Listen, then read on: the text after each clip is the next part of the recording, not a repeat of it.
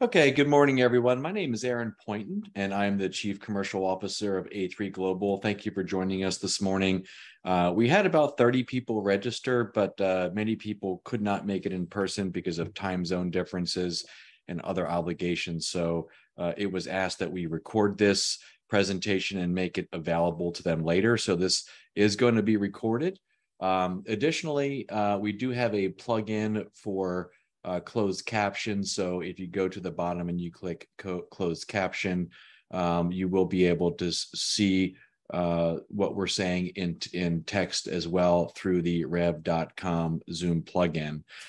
So thank you. We're going to spend about 45 minutes or so this morning going through battery basics, which will be led by Dr. Jonathan Doan up at Northeastern University.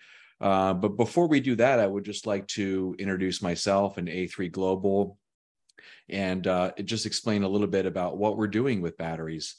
So Jonathan, if you have the presentation, we can get started. All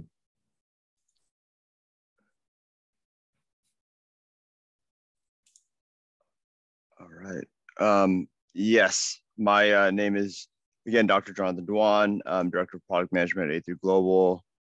And this battery basics webinar is based around how do batteries work, and at a very high level, different concepts of voltage, current, resistance, and C rate, amp hour capacity, etc. And we'll go briefly into nickel metal hydride and some lithium ion batteries. We actually have Ron Turi here, who will be presenting a couple slides on lithium ions. He's our lithium ion battery expert. So, but okay, so Aaron, I'll push forward and you can yeah, before we get started, just a quick overview of A3 Global, if you can go to the next slide. So A3 Global, and you can see Jonathan on the bottom left.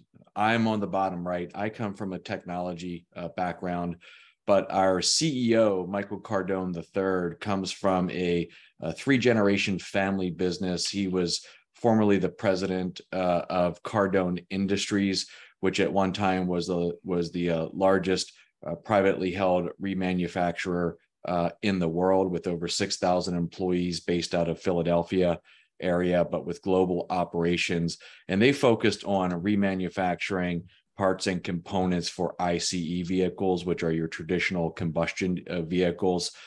The family sold the company a few years ago, and Michael and I partnered together to form A3 Global, which is focused on the future of transportation as the industry starts to move away from ICE vehicles and more towards hybrid and electric vehicles. And we founded A3 Global to really focus on the aftermarket of those vehicles. And as you know, batteries are the new engines. So we have a heavy focus on batteries. We acquired Nuvant Systems in January of this year, and Nuvant Systems has technology which came from Northeastern University that was developed by our current SVP of Research and Development, Dr. Eugene Shmukin, who's a professor of chemistry at Northeastern. And we make the devices that are used for remanufacturing batteries. Right now, we're currently focused on nickel metal batteries because most of the hybrid vehicles that are in today's aftermarket service cycle are hybrid vehicles, and that predominant battery is the nickel metal. But we understand that the industry, especially with EVs, will be making a transition towards lithium ion batteries with a variety of different chemistries. So we're currently working on ways to recondition and remanufacture lithium ion batteries. And we hope to have our first lithium ion battery diagnosis and repair tool launched early next year. Next slide, please. So today we're going to focus on the fourth bullet point, which is our hybrid electric transportation solutions focused on hybrid and EVs. but you could take a look there and see the number of other services that A3 provides outside of that, which are mostly design, consultation, sourcing, distribution, logistics, anything related to vehicles, especially electric and hybrid vehicles. Next slide. Also, this is just a couple of fun pictures here of the Cardone family, which is a little bit of our legacy because Michael Cardone III is our current CEO. But this is where they got started in Philadelphia. Both Michael Cardone Sr. and Jr. were inducted into the Automotive Hall of Fame, and we're happy to continue the legacy of automotive aftermarket excellence with the new generation of Michael Cardone III, who is the CEO of A3 Global. And then lastly, we're going to talk today about electrification, but there's lots of other automotive changes that are happening as we enter this vehicle revolution that have to do with connectivity, autonomous vehicles, the shared economy. We call this the CASE future.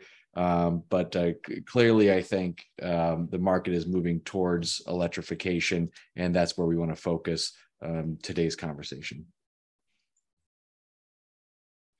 And this is just a little bit of evidence on that. If you happen to watch in the U.S. last February, the Super Bowl, you could see that nearly every single commercial was focused on EVs, and many of the traditional automakers, such as Ford, are committing to move to EVs or more sustainable vehicles in the future. And the hybrid electric sales grew 76% in 2020 to 2021 for a record high, and EV sales grew to 83%. And then more than half of recipients in a recent poll are likely to buy EVs or HEVs in their next vehicle. And it's estimated that within just a couple of short years that HEVs and EVs will account for 30% of all vehicle sales in the US. And it's noteworthy that many countries, especially in Europe and in Scandinavia, have already met or exceeded that number. So the US is a little bit behind. But what all of this means for the automotive aftermarket is that this is sort of an undeniable future, that this is the way that the industry is heading. And it presents a lot of opportunities for new business models, especially when it comes to manufacturing, repairing, diagnosing, and reconditioning batteries to keep those batteries on the road longer and to provide alternative solutions to simply replacing a vehicle battery after it's reached its initial life, which in many cases we're seeing the battery will die or become ineffective or degraded performance well before the vehicle is ready to leave the road, especially since people are holding onto their vehicles longer. And in the United States, the average vehicle is on the road these days for over 12 years. So that's just a quick highlight of who we are in A3 Global. And I know you guys joined to learn about batteries. So I'm going to hand it over to Jonathan. All right, great. We actually have one more kind of introductory slide about the electrification of vehicles and how in here you can see we are getting primed for battery service once these hybrid vehicles and electric vehicles start to age. But let's move forward. And the next slide, I have the outline of the rest of the presentation. So we will kind of start with understanding voltage, current, resistance. These are all electrochemical parts of terms that are required when discussing batteries. We'll go over what cycling batteries does, the charge, discharge, C rate, how each of these affect the capacity of the battery and affect the age of the battery. And we'll also discuss how to measure amp hour capacity and watt hour energy of the batteries, and then cover specifically the nickel metal hydride chemistry. And our guest Ron Turi will be discussing lithium-ion batteries and their use in electric vehicles. So we can also have any questions that you may have during the webinar. Please either unmute yourself and ask, or you can also type questions into the chat. Okay, and we will cover those, and Mateo can kind of keep an eye on that and let us know if we have any questions. All right. So how do batteries work? Here you can see a couple images of batteries. Everyone's pretty familiar with the typical alkaline C-cell battery. These batteries here are known as primary batteries, meaning that they are single use and cannot be recharged and used again. We have here the Toyota nickel metal hydride module, which you're probably familiar with if you're attending this webinar.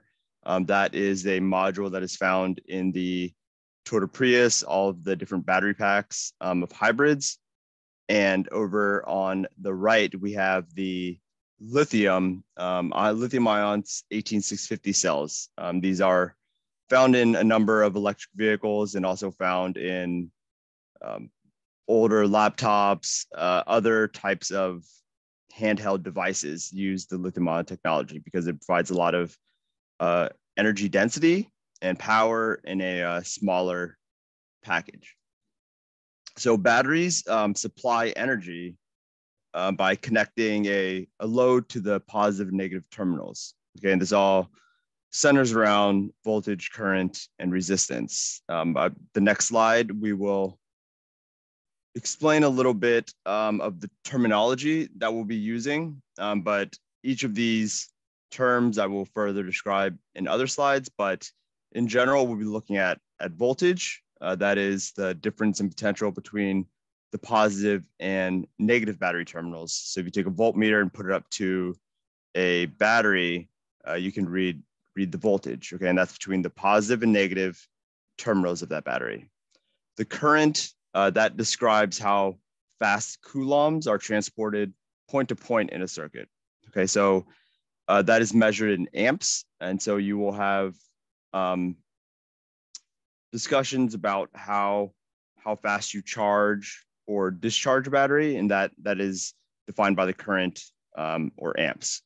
Watts, that is a measure of power or work that is equal to 1 amp flowing across the potential of 1 volt. And that is used in describing how much power a battery can give. That's generally given in watts. And the resistance. So resistance in a battery, that is described as how much the conductor, which is the battery itself, opposes electrical current. So in a battery, you want your resistance to be pretty low because the higher the resistance, the more energy loss, the less efficient the battery is. And capacity, that's given in amp hours, and that's how much charge a battery can hold, okay? So we have a couple equations here. So watts, in order to get watts, that is your voltage times your current, given in volts and amps.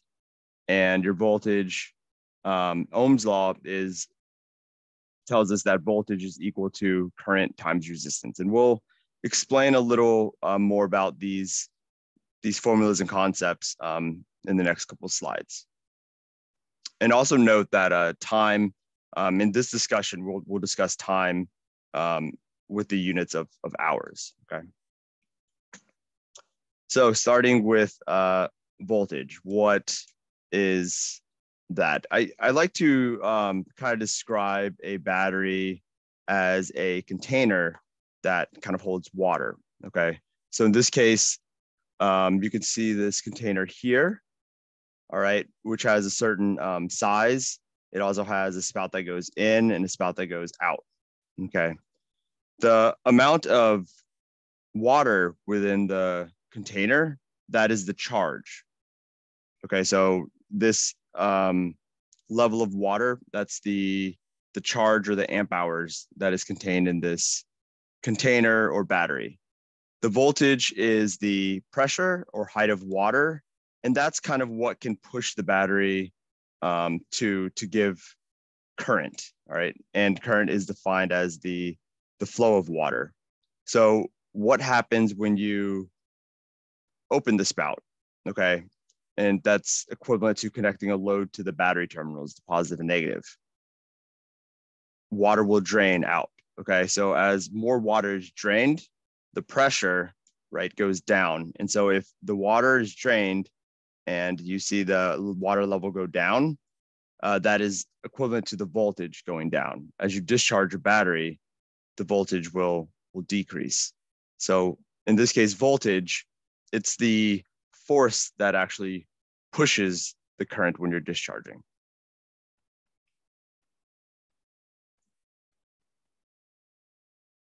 So this is the same analogy. However, let's take the first container and actually make the spout bigger. So what happens when you do that? You'll actually get more current and more flow coming out. Okay. So remember that current, it's kind of analogous to the size of the spout or how much flow you will actually get.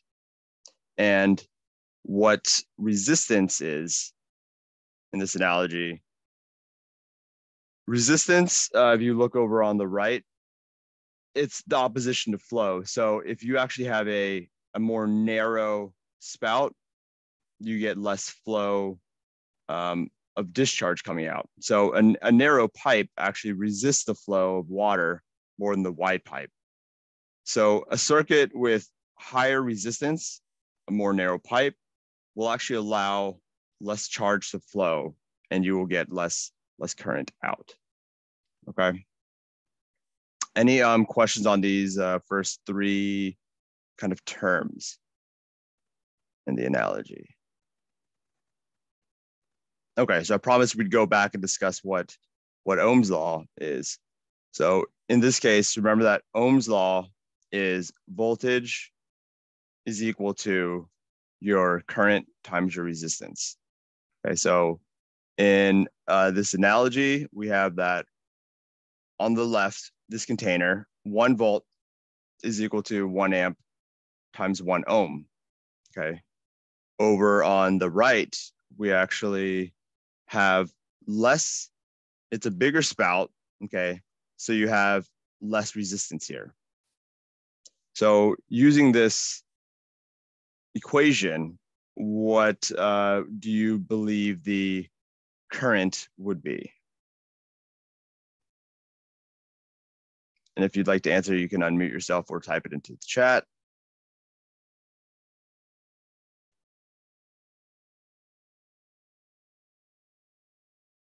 Okay, so in this case, you would actually have that current be 2 amps. Okay, and that is according to the equation, and that shows that the less resistance you have, the more current you will have based on the same voltage. Okay, so let's look, I'm going to continue with this analogy, and let's imagine now we're going to discuss charging and discharging. So imagine that you have 2 empty water tanks, which are basically jugs that are the same height. Okay, they're a little wider. Jug A is a little wider, and it can hold 8 cups of water. All right, and jug B can only hold 5 cups of water. So if we fill both of these jugs each at 1 cup per hour, after 3 hours, we will have 3 cups of water in jug A and 3 cups of water in jug B. So you can actually see the voltage of jug B will be a little higher depending on the height of the container. So if the container is more narrow, you will actually have a higher voltage for that specific battery. Okay, so this is kind of an example of charging. And so analogous to a battery, if we have now battery A and battery B, again, it's going to be actually 8 amp hours instead of cups, and battery B is 5 amp hour. If we charge at 1 amp, after 3 hours, you will have battery A with 3 amp hours. So it's 38% full. And jug B will also be at 3 amp hours. But because it's a smaller, less capacity battery, it will be 60% full. So a higher state of charge. Okay. Any questions on this?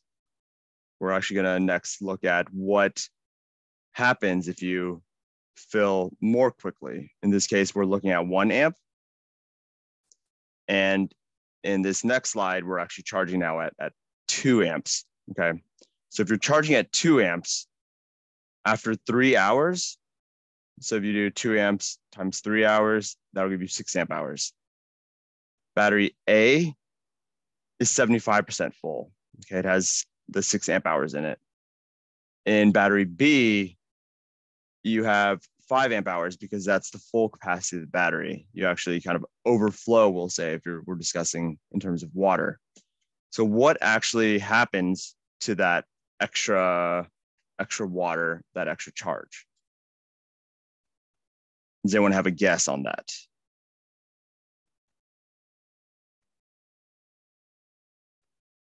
Okay, so in battery B, where does that extra charge go?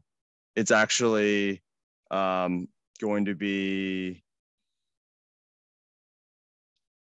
exhibited as either heat or any other type. That charge will go somewhere, and so that battery will either heat up or be very kind of inefficient and lose. You lose that extra 1 amp hour. Okay, so in general, that a lot of times shows itself as heat in a battery heating up. Okay, so that is what charging a battery looks like. Let's see what discharging a battery looks like also. So imagine we have the same jugs again, but we completely fill them, and we're actually adding a little bigger spout now. So it's actually going to be 2 cups per hour. After 3 hours, your jug A loses 6 cups. So it is now containing just 2 cups. In jug B, it's almost empty because we drained it all the way. However, if you notice where the placement of the spout is, you actually have about 0.25 cups left. Okay. If we now look at this in terms of a battery, here we go. So again, 8 amp hours, 5 amp hours. You're left here with 2 amp hours. And in battery B, you're left with 1/4 of an amp hour. Okay. This explains why dead batteries actually have some voltage left, because you are discharging down to a certain voltage. And if you drain the battery completely, most batteries will have some charge left in it. That's why, especially with the Toyota prismatic modules, a battery that has been drained completely will still have, it should read about 6.5 volts compared to other batteries, which could read 0. Also, each of these modules are very well made. I've seen the Honda modules that have 6 cells in it read much lower, but you will have some voltage left in a dead battery. Okay. So any questions on this slide?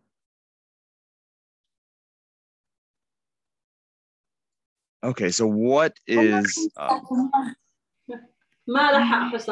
C rate? What is C rate? Okay, so C rate is a measure of the rate at which a battery is discharged relative to a maximum capacity. What does that mean? It means that 1C, the rate of 1C will discharge a full battery in 1 hour. Okay, so in talking about the Toyota module, these are rated at 6.5 amp hours. So in this case, 1C is 6.5 amps, meaning that if you discharge at 6.5 amps, that module will be empty, will drain completely in 1 hour. All right. 10C in this case is 65 amps. So anything, and when we're referring to C, 1C is 6.5. Anything you do to C, you'll do to the current. Okay. So for the Toyota module, this question is, what is 0.5C? And this is kind of multiple choice. So if you would like to answer the question, you can unmute yourself or type it into the chat.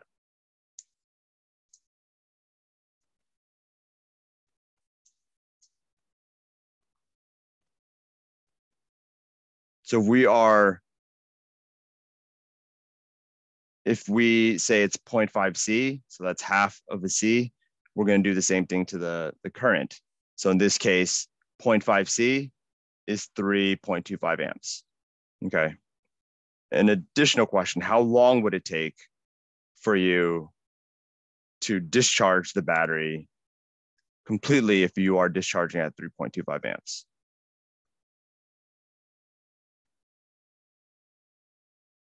That answer would be 2 hours, right? I cannot do this properly with mouse, but it would be 2 hours. All right. If you're discharging at 0.5 C, it will take 2 hours to fully discharge this battery. And over on the right here, you can actually see what happens if you charge too quickly and too high. So this is a total module. The one on the left you can see is normal and the proper size. And if you charge too fast, you actually build up gas inside the battery, and that is what causes the swelling. Okay, so remember that C rate is the current that it takes to discharge a particular battery in 1 hour. So C rate isn't always 6.5 amps. It depends on the battery that you're discussing. So here we have 3 different batteries, and the one on the left has 8 amp hour capacity. The one in the middle has 6 amp hour, and the one on the right has 1 amp hour capacity, right? So in each of these cases, their C rate, it's different. So 1C in this case is 8 amps. In this case, it's 6 amps. In this case, it's 1 amp. So C rate allows you to discuss and compare different types of batteries to each other. All right. So let's see now what you would estimate the capacity to be of this battery if you discharge it, let's say at 10 C at 80 amps. Okay. And note that when you discharge more quickly, you lose a lot of that excess energy as heat.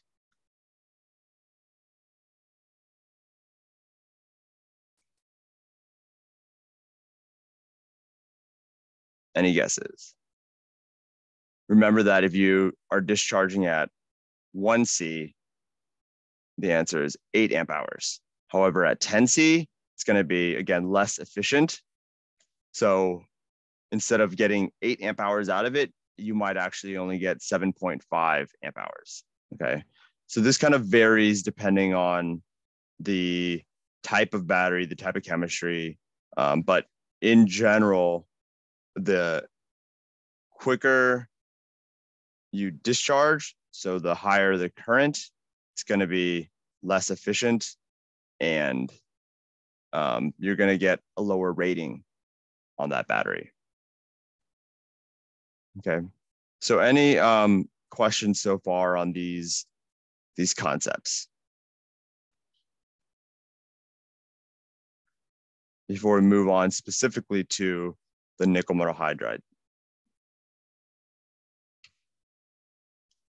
Okay, so with the nickel metal hydride cells, you have a positive and negative electrode, right? So your negative electrode, this is the reaction that's occurring at the negative electrode. The metal hydride then becomes the metal. And when this is during the discharge actually. So during the discharge, this is the reaction that happens at the negative electrode for your metal hydride. And I'm not going to go too deep into the chemistry, but know that the negative electrode is referred to as the metal hydride side. And on the positive electrode, that is where your nickel oxide hydroxide is. Okay. So when you look at these cell voltages, these are individual voltages that are found, the potentials of each of these reactions. So when you combine them, okay, that's how we get that this cell is nominally 1.2 volts. You can see it's actually 1.35, but that's kind of a charged battery. So a fully charged cell will read 1.35 volts, but they refer to it nominally as 1.2. So in this case, if we look at the nickel metal hydride module, there are 6 cells in series. And when you place these cells in series, you actually combine the voltages. So in this case, they refer to this module as a 7.2 volt module.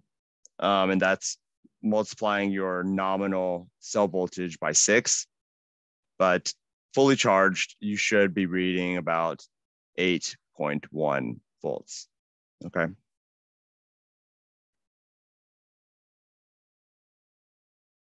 So let's look at kind of the hierarchy of the cells to modules to packs.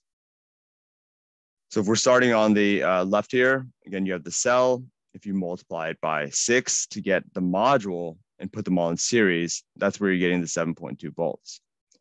In a Toyota Prius pack, you actually combine 28 of these modules.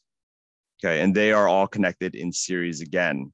So that's how you end up with 202 volts, right? 7.2 times 28. When we're discussing these modules, each of them have a capacity of 6.5 amp hours. And because we're connecting all of these modules in series, your voltage gets multiplied by 28. However, your capacity stays the same. Okay, so the capacity, actually, it says that the capacity of these modules is 6.5 amp hours. The capacity of each cell is also 6.5 amp hours. Because remember that each cell is connected in series. Okay, so each of these cells are in series with each other for the module, but then they're also all in series within the pack. Okay. Any questions on how to go from cells to modules to packs? And in different vehicles, you're going to have different numbers of cores and packs, and you also can have different numbers of cells within the modules. All right. So, for example, a Ford Escape has 5 cells per module, and something like a Toyota Highlander actually has 8 cells per module. So it's either a little bigger, smaller. It can be cylindrical, which looks like a rod, or prismatic, which looks like a square. Okay. So what's the point of these nickel metal hydride packs? So they're used in hybrid vehicles, right? And the point of using them in hybrid vehicles is to assist your internal combustion engine. Like how hybrids work, they give you better fuel economy, and features such as regenerative braking constantly charge and discharge the nickel metal hydride battery. So what happens is when you accelerate your hybrid vehicle, the battery will be discharged a little bit. And then once it gets going, that's when your internal combustion kicks in. So it helps with that kind of increase the efficiency by doing that. But then once your internal combustion engine is on, the battery is no longer powering the vehicle. And then when you brake, due to the regenerative braking, you charge that battery back up a little bit. So within a hybrid vehicle, you're constantly charging and discharging the battery a small amount up and down. Okay. And so because the goal of hybrids is to just give you better fuel economy, better efficiency for the vehicle, it does not require the battery to provide all of the energy. Okay, so you do not need high energy density in a hybrid vehicle type battery. That's why they're primarily, the nickel metal hydride batteries are primarily used in hybrid vehicles. When we start discussing electric vehicles in Ron's section coming up, you'll kind of see why we rely on lithium-ion batteries for fully electric vehicles. And that's due to the fact that it has a much higher energy density, and that stems a lot from the voltage. So again, nickel metal hydride cells have 1.2 volt potential, 1.2 volts. For lithium ion, it's much higher. And as kind of the last part of the nickel metal hydride section, I just wanted to give you here a list of the nickel metal hydride batteries. This is not a complete list. We have additional vehicles that use nickel metal hydride batteries, but these are primarily the ones found in the US currently. And additional vehicles in the Toyota lineup are still using nickel metal hydride batteries because, again, it's for the assistance of the engine, the internal combustion engine. So it does not require high energy density, high power, but the fact that the capacity is very high helps the use of the battery within the vehicle. Okay. All right. With that, I'm going to turn it over to Ron for his little discussion and preview of lithium-ion nickel metal hydride automotive batteries. Thanks, Ron, for joining us. And if you want to kind of take over. Certainly. Thank you very much for having me on board and participate in this. I'm really excited about A3 Global because the company is focused on remanufacturing batteries. And the logical place to start is nickel metal hydride. Nickel metal hydride was introduced early on because lithium ion honestly just wasn't ready for the market. And it's a beautiful fit for hybrid electric vehicles. As Jonathan was saying, a lot of these batteries are high power batteries, and nickel metal hydride is made for that. And I'm going to cover a little bit of that and a little bit about myself. I'm a chemical engineer and battery engineer today, is what I consider myself. And I've been in the industry of lithium ion batteries since 1991 when Sony came out with some of the first 18650 cells. A lot of companies wanted to make the same thing. They came to the company I was working for, which was coating electrodes for Polaroid. And next thing you know, we're coating lithium ion electrodes. It was a really interesting time. I enjoyed it a lot. I joined a startup company, was there for 12 years, Lithium Technology Corporation, and learned a lot about the basics of lithium ion battery and how it can be designed. And it's evolved enormously since then, of course. But a lot of the fundamentals have remained the same, how they're coated, the way things are assembled. The kind of cells that you see can come in pouches, they can come in prismatic cans or cylindrical cases, all depending on the preference on the end use application and the companies that are making them and how the economics all pan out. But one thing that's kind of interesting is that today you see a lot of EVs coming into the market. And 10 years ago, which is about the time you see some EV battery modules coming out of service, going in, end of life or first service and being ready for some remanufacturing, those batteries are kind of different than what they are today. So there's still a moving target in terms of remanufacturing, but a very interesting one because it gives a lot of opportunities to take batteries from a decade ago and turn them into something that can be put back into that vehicle or perhaps repurposed for grid applications. There are a lot of possibilities. So I'm going to talk a little bit about lithium-ion batteries, LIB, it's abbreviated here as the cell, and how the market is growing, how the cell manufacturing base is growing, touch upon this a little bit. And I'm also going to talk about the opportunities for the supply chain, which also includes what do you do with the end-of-life batteries? A lot of people are concerned, what are you going to do? Are they going to stockpile these batteries? No, of course not. They are too valuable to just stockpile. These are batteries that can go back into service, and that's the best use. Or into the original EV would be the simplest and most straightforward, but going into grid battery application or going into another kind of battery application extends the value and service of the materials that you put in and also extends the carbon footprint. So all of the emissions that were invested in manufacturing that initial battery are spread out over a longer period of time. So remanufacturing is, I think, is a crucial part of getting the lowest impact on the environment and best value for everybody when it comes to remanufacturing batteries. I'm also going to talk a little bit about some of the regional opportunities that are evolving. You can see in North America, there's quite a bit going on, especially with the recent Inflation Reduction Act legislation, all the terms that are really spurring growth of lithium-ion battery manufacturing in North America in general, US, but that also includes the North American trade partners. And of course, a lot's been going on in Europe as well. So it's really a global phenomenon that is making batteries part and parcel of our energy system in general. And it makes total sense to do remanufacturing. That is an incredibly important part of this. If you could go to the next slide, please. Basically recapping a little bit more about what I will be talking about. And I do want to hit the high level differences between lithium ion and nickel metal hydride, because nickel metal hydride, that's what we're remanufacturing today.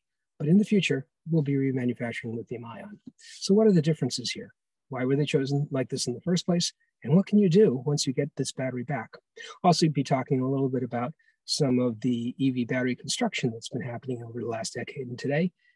They're not those pretty little Lego-like modules that you can pull apart in nickel metal hydride batteries. You have to do a lot more work in order to actually access the components that you're going to be testing and possibly replacing pieces here and there. So there's more to do on exactly how to set up the future of remanufacturing these complex electric vehicle batteries. And Jonathan pointed out, they're not the same. They're geared for high energy density because you want a lot of energy stored in a compact volume so that you can get a lot of driving range. And that's not the same with hybrid electric vehicles where you're looking at power leveling. So talk a little bit about that, the end of life supply chain, so where these batteries are going to come from, how long will it take, what are the volumes really, and what do we do in the meantime? And taking a look at the product technology in general, because as that's changing, that also changes the feed stream of end-of-life batteries as they come back. They're going to look different. There are going to be differences at the cell level, at the battery level, and how they were made. Everything is going to be different, and there has to be an adaptation for that too. If you go to the next slide, please. So this is just two rough schematics to show you nickel metal hydride, which is on your upper left, and lithium ion on your lower right.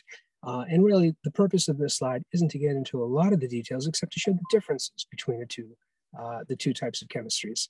When you have on the upper right, on the upper left, nickel metal hydride, you can see that there's a negative electrode, positive electrode. Negative electrode is also the anode, and that's our terminology in the battery industry. The positive electrode is the cathode. And in the middle, you have an electrolyte, which is a salt solution. In this case, it's water. So that's a major difference right off the bat. The nickel metal hydride systems are water-based, but on the lower left, when you see the electrolyte in that system, it is not aqueous. It is a solvent-based electrolyte, which means you have to be more careful in terms of safety and handling of lithium-ion batteries, even when they come back at end of life, because they're more energetic and more flammable. Water, of course, doesn't mean that nickel metal hydride cannot catch on fire, but it's a whole lot less likely. And therefore, you're dealing in a different realm when you're handling these batteries, especially as it comes back as a pack at full voltage. And of course, all of these have the shock and other hazards that are associated with batteries in general. When you take a look at the nickel metal hydride again in the upper left-hand side, you'll see that there are some black dots in the negative electrode. And that's schematically showing you the hydrogen that's getting stored there.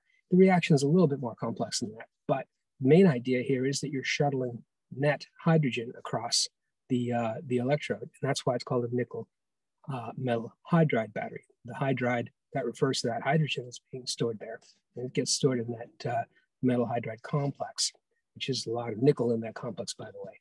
So nickel-rich batteries, you'd think that it would be expensive, but it's actually pretty effective. Why? With all this nickel in both the anode and cathode, because it's very, very good at handling high rates of power. As Jonathan mentioned, we use a relative power level based on the capacity and the current, and that's the C rate.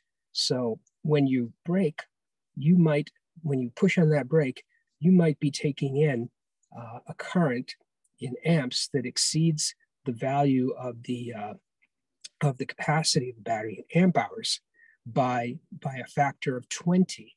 or even higher. That's a really high ratio. That means a lot of power is coming in and not a lot of place to store it. And that is the high C rate application.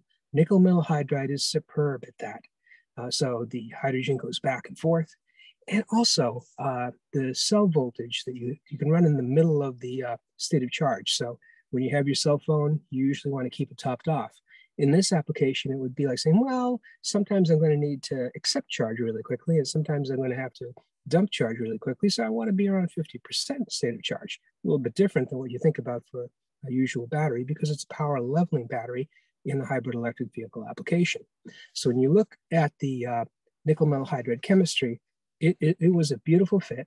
Toyota was really the main mover, first mover, and really pushed the hybrid electric vehicle platform with Prius and other Lexus related models. Honda came into it as well. Many of the other automakers also picked up on it.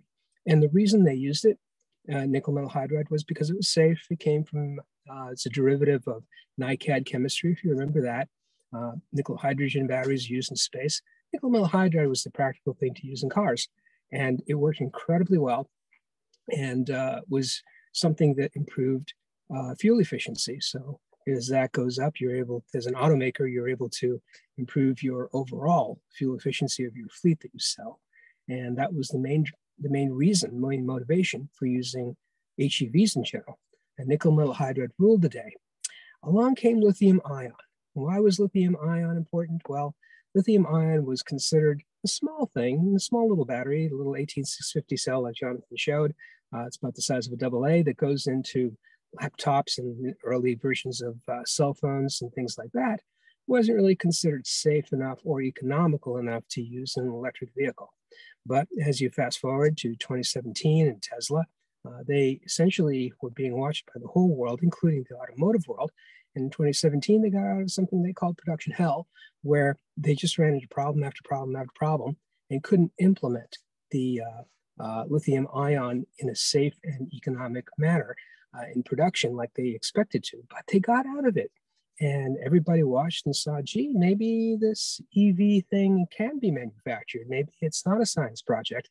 Maybe you would feel comfortable putting your hands behind the wheel of Tesla Model S. And now we've got more models, Model 3, and they're expanding into other things. In that same year, in 2017, that's also the year that VW, which was at the time the largest automaker by market cap, they decided that they were going to take all of that money that came out of that Dieselgate settlement and put it directly into electric vehicle battery development, systems development, and the EV itself, developing the EV.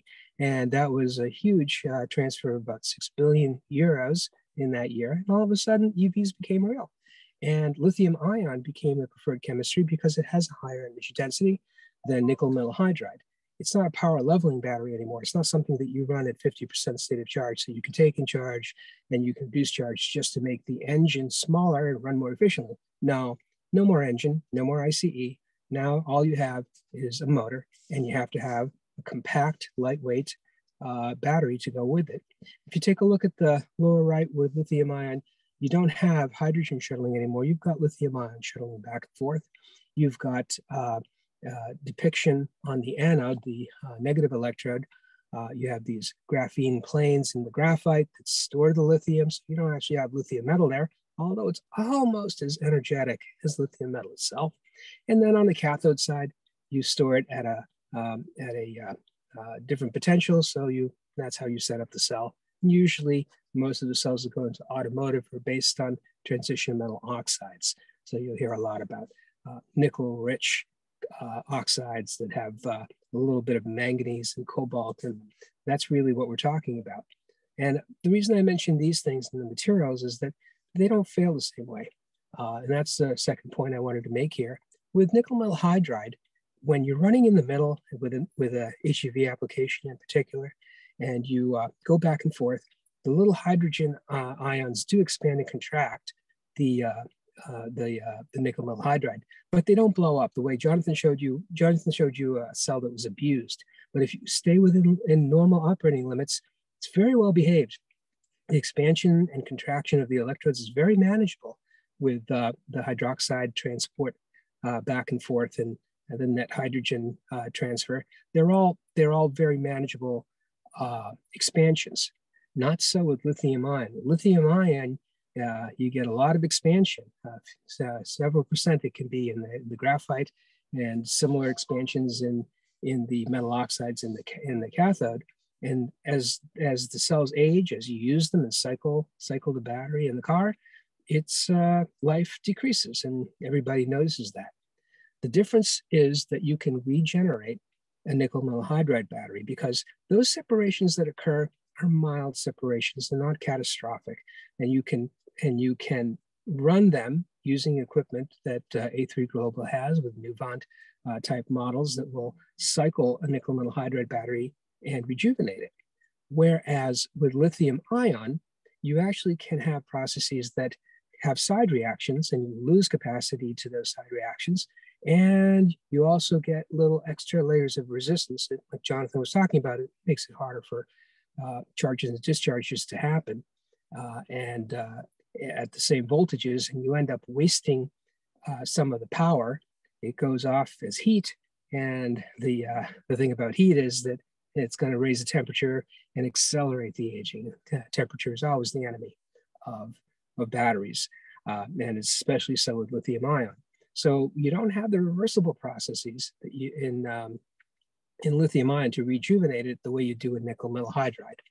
But the reason that you're using two different types of chemistries and you have all these different lithium ion variations is that everybody wants to get high energy density. They still want to get to full charge if possible. This is a case where you don't want to operate at 50% if you don't have an ICE to give you range. You're relying entirely on the battery, so you're going to top it off. You're going to take it down, and this is the most stressful way to operate any battery. Yeah, there are lots of improvements on that. There are tons of ways where you can see today that the people have already made improvements just in the last few years with the EV boom. EV boom from 2017 to now, 5 years. A lot has happened in a very short amount of time to improve it. But nevertheless, you cannot regenerate, you cannot rejuvenate a lithium ion battery the way you can a nickel metal hydride battery. If you go to the next slide, please. So what are we talking about here? The types of batteries that we have are shown in these different forms. If you look in the upper right, you'll see a skateboard platform, the four wheels, and the battery is in between the axles and between the frames, excuse me, of the skateboard. And so that sets out your XY dimension, your footprint, and then you make it as tall, in height as practical. What you see in the upper right is the Ultium platform, which is being developed by General Motors in conjunction with LG Energy Solution, LG Chemical. They have a joint venture in 4 plants to produce the batteries, and they are located not too far away from where those cells that are being made in those 4 plants will be assembled into platforms like this. And everybody wants to take cells and put them directly into the chassis. That's the other technique. The automotive is pushing. They want to lower cost everywhere. That's part of what's happening. Why is that important? Because they may not necessarily be thinking about remanufacturing. They're probably putting them together and gluing things, putting in potting materials and epoxies that are hard to separate. So actually taking care of a battery at the end of this first service life might become more challenging as we go down the road. There wasn't as much of an expectation that this would be part of the full life cycle of an EV battery model when they were first designed. But kind of interesting, I think. If you take a look at the upper left, that is a shelf full of prismatic batteries made with lithium iron phosphate. That's a different chemistry than what I was talking about before, different chemistry than the one that Ultium is going to be using, that joint venture between GM and LG Energy Solution. The LFP one that's shown there is the BYD Blade. It's one of the more optimized lithium iron phosphate batteries, and it also happens to be more modular. It has more of a look of the kind of module that you see with the nickel metal hydride module, but it's a single cell, just one big one packed up into a sealed stainless steel laser welded enclosure. So there's probably more possibilities to use LFP in this form, not just because it's coming in these discrete units that can be taken apart, but also because lithium iron phosphate is a nice battery to have when you're building huge things that are too big for vehicles and really for grid energy storage on a large scale. So repurposing these things might be very interesting at some point in the future. You can see some of these things at the pack level below those pictures that I just pointed out. If you go to the next slide, please. What you're looking at is growth all over the world, including China, which is the leader in producing cells today. We measure these things in gigawatt hours. So watt hour, the unit of energy, as Jonathan pointed out, well, multiply that by 1 billion, and that's a trading unit when you talk about how many cells you're making in a plant. That's a lot of watt hours. And that's 1 watt hour, 1 gigawatt hour per year. That's about 16,667, if we want to be exact, Model S batteries, for example, if they're going to be 60 kilowatt hour batteries. So just to give you a feel for what that translates to. But the information you see in front of you was put together a few months ago and it's already out of date. There are new announcements for new plants cropping up all the time, especially after the IRA legislation came about. A lot of companies that were thinking, well, we can just import batteries and EVs into the US, decided that, maybe there's more of an incentive to build plants in the US. Toyota, Honda responded since the IRA announcement. And you probably see many, many more as the full force of the legislation and its benefits come into effect in January of 2023. So you can see that the pie is quite busy already and growing. And if anybody had thought that this would be a reality even a couple of years ago, well, you'd be in a huge minority. Bloomberg, New Energy Finance, the IEA, International Energy Association, and other notable organizations that analyze this market and do forecasts did not see this coming. This is an incredible growth rate for lithium-ion batteries. And it looks like it's not only going to be for the EVs and the batteries, but also the supply chain of all the critical materials that are needed. So this is just a very, very pervasive market and industry that's evolving in North America. It has been in Europe, and there's plenty of incentives to look at what else we can do with these things. If you go to the next slide, please. So the question is now, where are these plants? Who's doing what? And again, this is already outdated. We'd have to put in another 10% gigawatt hours just for the last few months on this already rapidly growing industry. If you go on to the next slide, please. Yeah, what does that mean for end-of-life batteries? So, if you have a battery and it's going to last 10 years, and they're already warranting the EV, including the EV battery, for 8 years. So if you go to 10 years, well, you got to wait a decade for that battery to go into remanufacturing, right? Yes, you do. So what I'm showing you here, and you can see kind of this S-shaped curve. It's just actually a sigmoidal curve.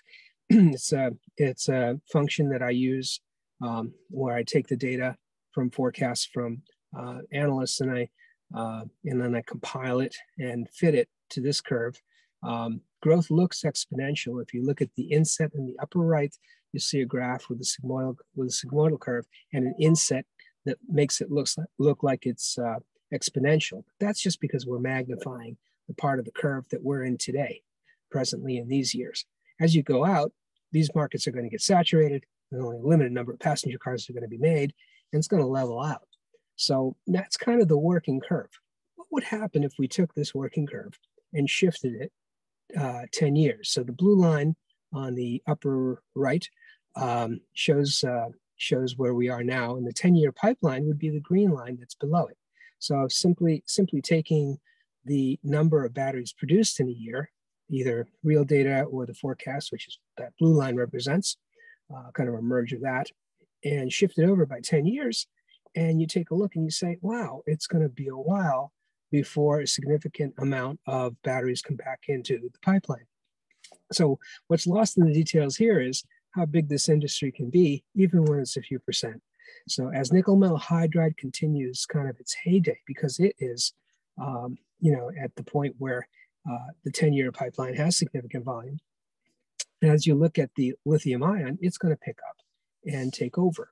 So as we show on this graph over here, it looks like 2030, that things are going to become very significant.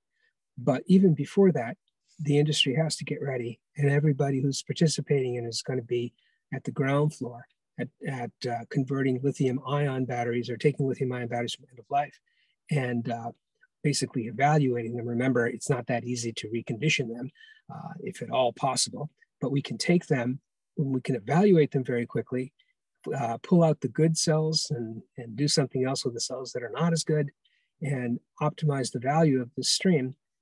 That is the proposition that we're talking about. So that is something that A3 Global is preparing to do. And I think really just not too early to get ready for that future. It is coming, and there are going to be significant opportunities to work with lithium ion. As I said, the use cases extend well beyond automotive. If you go on to the next slide, please. And one more, please. So some of the things that are changing aren't all batteries. And in terms of the cell itself, you have electronics on board. For nickel metal hydride, the electronics are, they're fundamental. And for lithium ion, they're a little bit more complex. They do more measurements. And because it's a system that came on later, there are more options on simplification in terms of communications. You don't have to have a lot of wiring.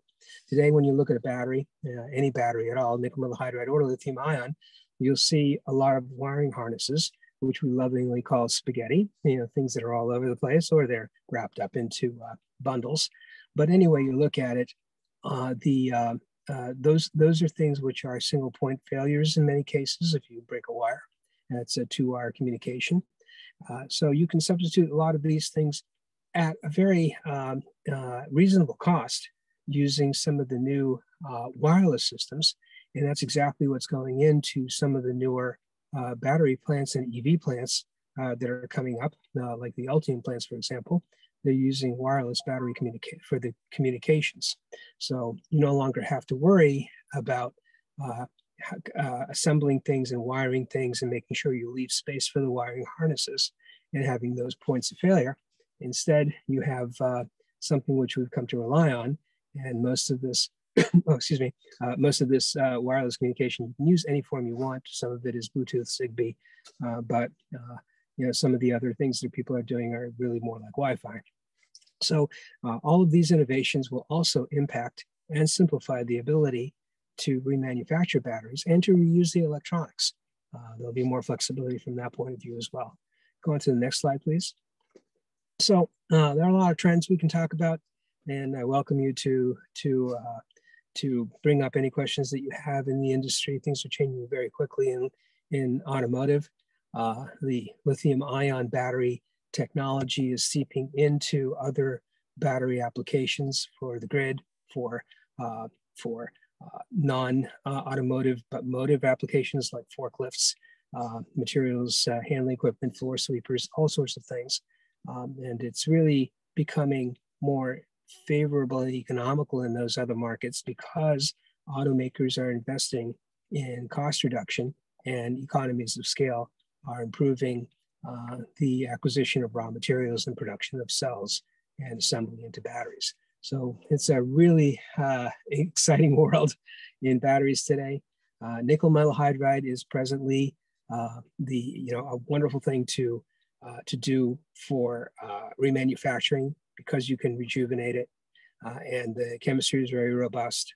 At some point, if we don't use nickel metal hydride batteries anymore, well, the nickel value in there is tremendous. We could take it to metals value. There's a long way to go for that. Lithium ion, well, we're hoping, everybody's hoping that the batteries that are built today are built with some forethought and consideration for total life cycles so that they can be taken apart relatively easily and reassembled for reuse. So that's what I wanted to talk about. I hope I've addressed your questions.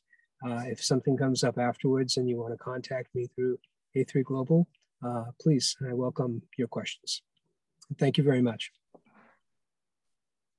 Thank you. Thanks, Ron. That was very interesting and very informative and helpful in understanding, where lithium-ion batteries are going and electric vehicles, the whole market in general. And this is Ron's information. So we're at the point where we'll take any questions also. Aaron, do you have anything you wanted to add before we kind of jump into questions? And no, I just wanted to say thank you, Jonathan. Thank you, Ron. Appreciate it. Very informative. I'm going to put our email address over here in the chat group, info@a3global.com, if you have any questions about what you've seen today. So we're going to go ahead and stop the recording. And then if there's any questions, you can feel free to ask them, either type them in the chat box or just unmute yourself.